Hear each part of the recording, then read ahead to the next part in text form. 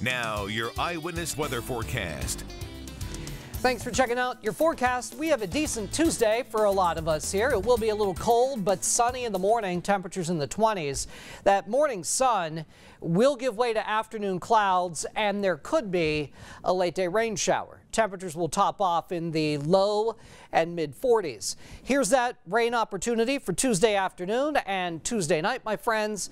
But as we get into Wednesday, our weather will start to get a little bit better. Clouds will break for some sun by Wednesday afternoon. Enjoy it because the rain comes back on Thursday, but so does some warmer weather.